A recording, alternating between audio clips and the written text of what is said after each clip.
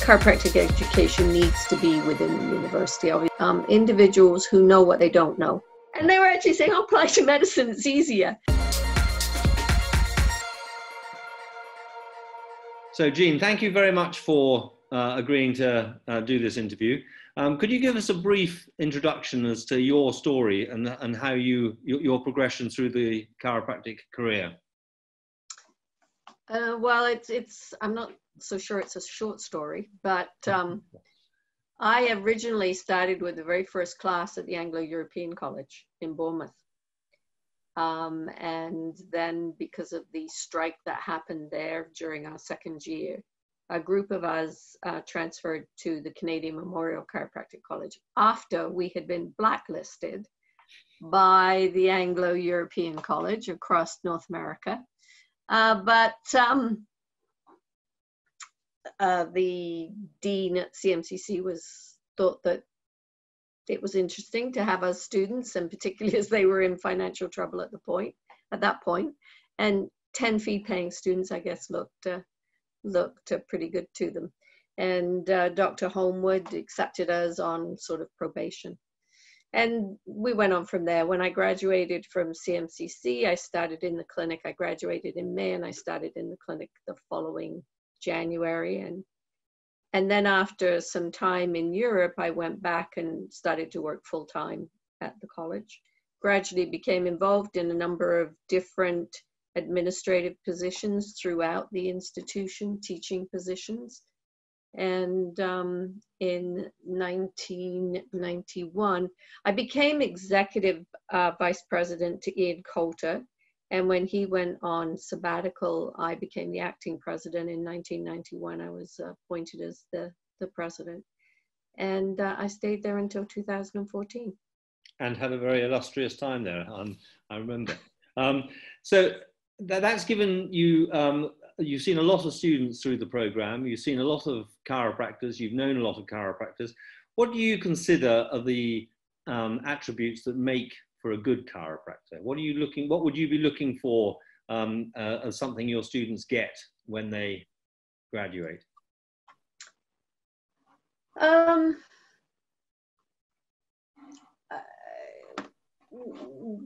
We would,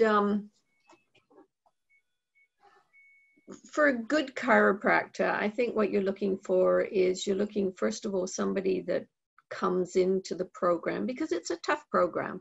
It's not that the material is so tough, but there's a lot of material, and students have to be they have to be really good students in order to succeed in the program. And so I think first of all, you need students that do have a good educational background. Secondly, I think you need individuals that are empathetic with their patients, that can communicate well with their patients, and also with other health practitioners, because referral becomes an important part of your practice. I think you're looking for lifelong learners, because you want them to continue to keep up with research. You want them to be aware of guidelines as they come out and to incorporate those guidelines into their practice. Hopefully, they will be interested in research, but obviously not all chiropractors are going to be interested in research, but either interested in research, in really getting involved in research, or, being involved in research that they can do from their own practice.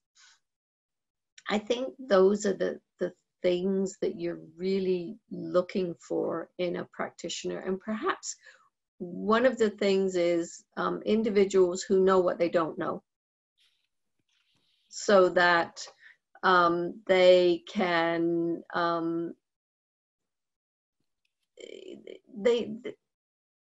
they look at their patients, they look at them very carefully, they look at what they can treat, what they can't treat, what they might try to treat for a limited period of time, but certainly not people that are going to start treating things that there's really no basis for them to be treating at all. So understanding the evidence base, even if you haven't necessarily contributed to it, but understanding what the evidence base is for the things that we do.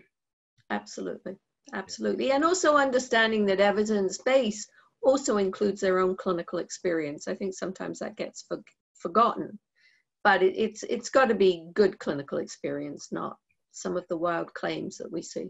Right. Well, that was one of the tenets, of course, of SACIT, wasn't it? That the clinician's experience or preference was a key element of evidence-based practice. So what do you think the future holds for chiropractic education? Now, in this country, in the UK, we're increasingly trying to recruit universities to run programs because we see that as a model which is helpful here. Do you think that's something which could happen in North America, or do you think that's something which is unlikely to be the case? In which case, where do you think new programs are going to come from, if you need any new programs? Well, I think that chiropractic education needs to be within the university. Obviously, I spent a great deal of my time at CMCC trying to work with university affiliation. Ultimately, we got our own degree granting, which is certainly a step in the right direction. But I'm not sure that that's the real answer. I truly believe that chiropractors, all health professionals, should be educated in a similar environment, sharing some courses. I think that gives them a better clarity and a better idea of how other health professionals work. It enables making contacts. It removes some of the mystery about different health professions. So I think that the model that you're using in Europe is by far the best. And that's what I would like to see around the world. What do I think? I know that what's happened in the US is that some of the colleges, chiropractic colleges, have become universities. I'm not sure that that's the answer. I think they still become fairly proprietary. But I guess that again is for them a step in the right direction. I think it's important that we bring in good students, not just good students in the sense of academics with high marks, although that's a very important part, but also we've always had at CMCC a process of interviewing students, and I still firmly believe that that gives you some insight into the character, into the way the individual is likely to develop. I believe that a strong admissions process is a very important part of the development of an educational program, especially one like chiropractic. We were always fortunate in CMCC in that we have had a limited enrollment since about the mid-70s. So we always had a waiting list for students. The idea that you can accept almost everybody that applies, I don't think you're getting really the types of students that you necessarily want.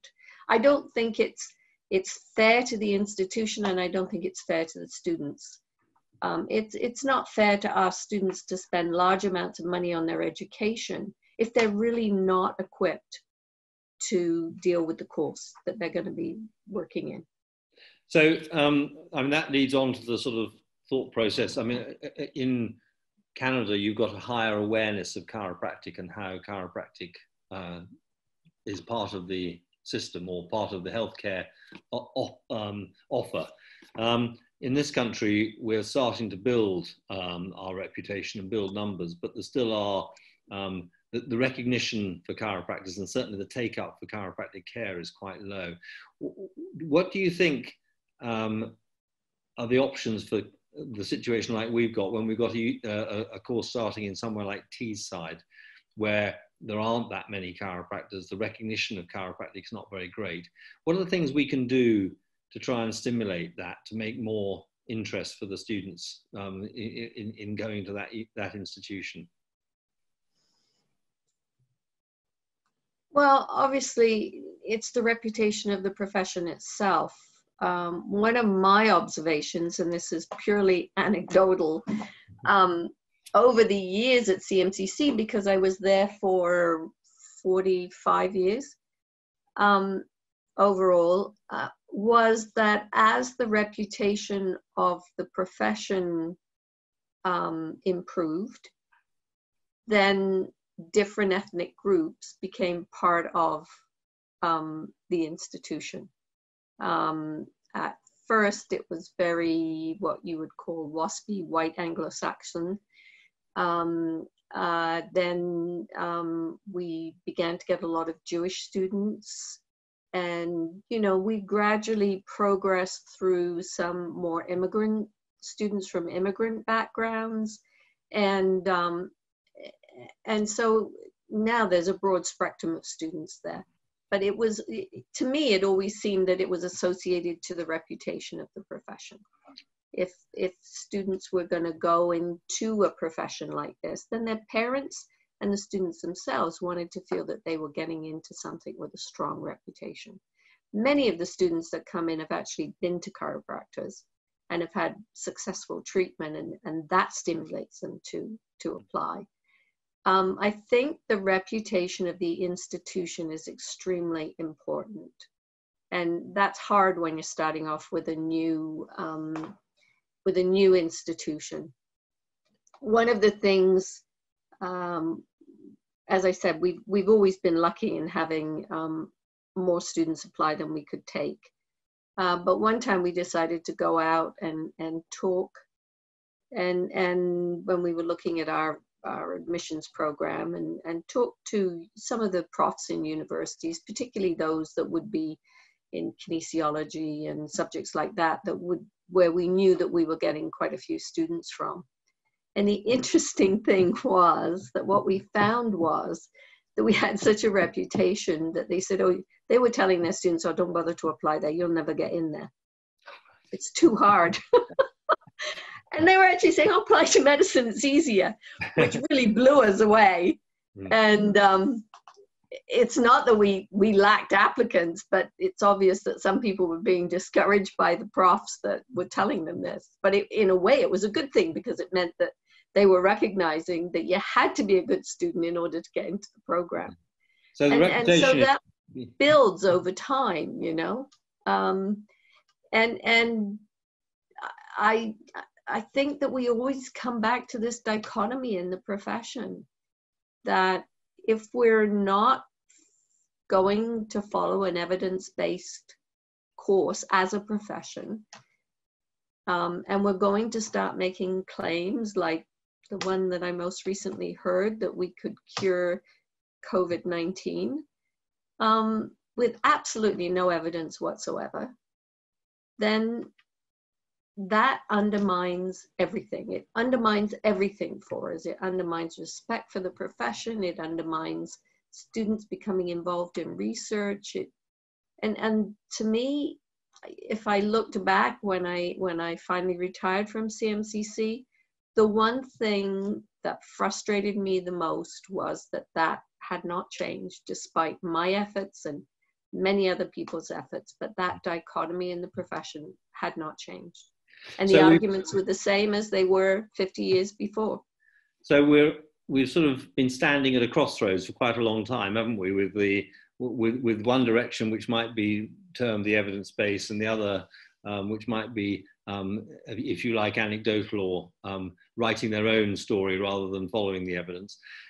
What do you think is going to happen now over the next decade or even 2 decades? Where do you think we're going to go? Do you think we're going to resolve this, or do you think it's just going to remain an issue?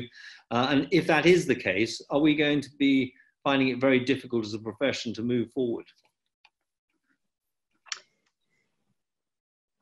I am hopeful that it will be resolved. And since I've been involved in, I can't even count how many times looking at the identity of the profession, and we always come out the same way, that the profession thinks it's X and our patients think we're Y. I think that the evidence-based way to go is the only way. Not only does it provide the best treatment for our patients, but as far as payers, insurance companies, governments. You know, healthcare is extraordinarily expensive in general, and they are not going to pay for services that can't be backed up by research. Yeah. So if we, if we increase the number of courses that are effectively evidence-based and increase the number of students going through who understand the need for an evidence base, that should presumably help us with regard to the body of students, or the body of chiropractors increasingly feeling that the evidence-based route is the right one. Do you think that'll happen? Or do you think we are still, too many of them are seduced into the opposite camp once they get into practice? I think, unfortunately, that too much of the, I think it's to do with expectations of the young graduates. They often have very high expectations of what they're going to earn as a chiropractor right off the bat, not understanding, and perhaps this is something that you see not in just in chiropractic, but in other fields as well. You even see it in academia, to be honest. People just don't seem to understand that you kind of pay your dues, you kind of build up to things in the same way that people used to. And so I think that they get attracted to individuals that offer them the carrot, which is a lot of money, using their particular practice building methods. I think this has done more harm to the profession than anything else. Yeah. And unfortunately, you still see students who you never would have dreamt would have been interested in something like the practice building gurus go that way once they've been in practice for a while, and I guess their expectations aren't being met. And I remember having an interesting conversation one time with somebody that's sort of not so much on the evidence-based side of things, and his institution was having exactly the same problem, and he didn't understand it either. So I thought that was an interesting anecdote. But I think that's a real problem. I mean, I don't know what we do about it. I mean, I've heard all sorts of potential resolutions. The one that keeps coming back, well, we have two professions. Well, I think that is just something that's completely unworkable. Because who has the name, and where do we go with regard to regulation? And yeah, that's well, I mean, it's incredibly difficult to see how you could manage that. No, I just can't see how that could ever work. Perhaps COVID might change some people's view on the need for lots of money. Maybe we'll come out of this pandemic with a slightly different view on that. But maybe well, I mean, that would be good. I mean, I think one of the other things that we have to look at is the cost of education, cost of chiropractic education. Particularly in the institutions that are not associated to universities. I'm not sure what the costs are in Europe, but the costs in North America are high. Yeah. I think it's going to be interesting to see what happens to enrollments after the pandemic, where people have not had jobs, their parents haven't had jobs, and perhaps don't have all the, you know, nobody expected this to happen. And so it'll be interesting to see what happens, whether they are able to still come and take the positions they've been offered. Well, we'll wait and see, won't we? But let's hope. Going back to CMCC, what do you think are the strengths of that institution in particular? What are the things that it excels at? I think we offered a very good educational program. The fact that the Ontario government came in and reviewed what we did and actually gave us degree granting rights for a 10-year period, when their own act said that 5 was kind of the limit, was a very good indication that way. I think the other thing is that we always poured our money back into the program wherever we could, and into research. We always had a very strong research program. We developed a postgraduate program, what we called our residency program, which has developed some of the most influential researchers in North America. And there was a point where we had a number of grants from NIH, and they would actually call one of my researchers and sort of say, well, there's a grant coming up that I think you might be interested in, and that sort of thing. And obviously we were outside of the United States, so that was very good. Some significant recognition for the quality of the research. So one of the things that is cropping up now as we get more institutions this side of the Atlantic starting is academic staff and how you find good quality people to teach.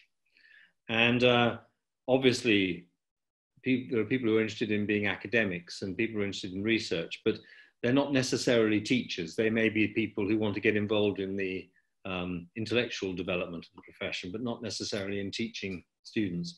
What do you think is the role of an organization like CMCC in stimulating young people to think about teaching as a career as opposed to just going into practice? Well, I think that one of the ways we did it was with the residency program. That was a 2-year program or a 3-year program for radiology, which was particularly slanted towards those students being involved in research, but also to improving their clinical skills and giving them higher clinical skills. Many of those students that went through that program went on to do graduate degrees, and they also many of them are on faculty at CMCC. The other thing we did, because you know, it's not easy to be a teacher, particularly in this day and age. It's all very different.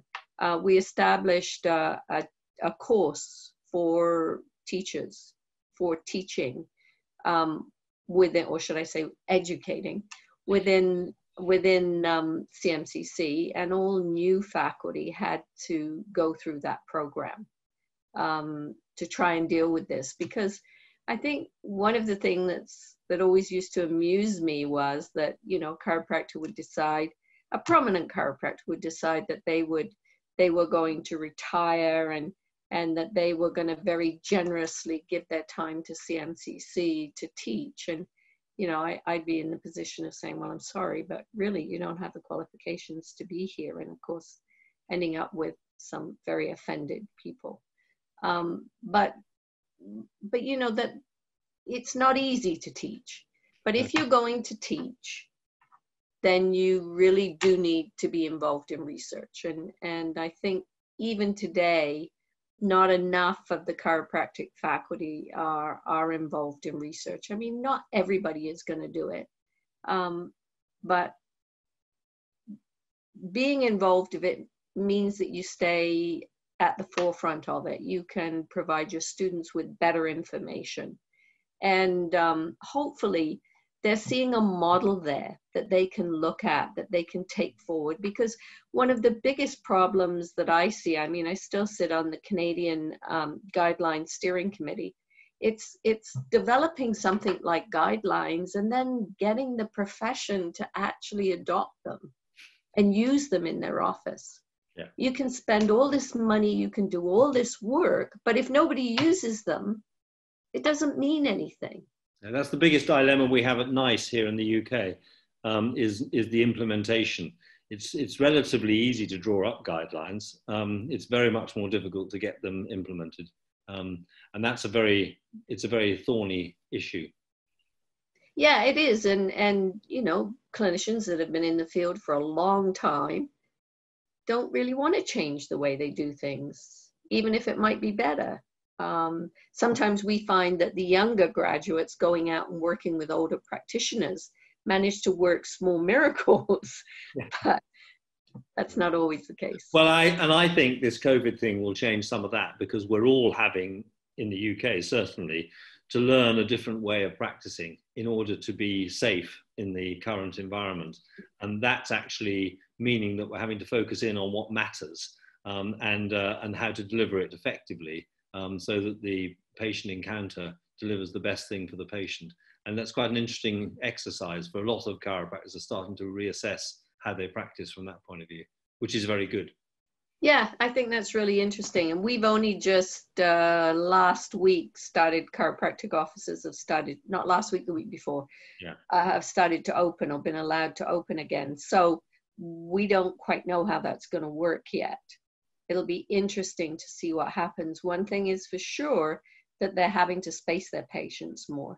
Space the patients more, not just time-wise, but also within the building. It's that's right. Yeah. So volumes will inevitably be down, and therefore the practice has to be more efficient and more effective to make it commercially viable. It's quite an interesting dilemma for people.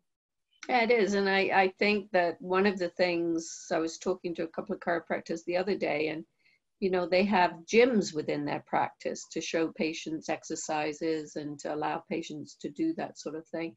And I don't mean a full gym. I mean just a, you know, let's call it a rehab area within their practice.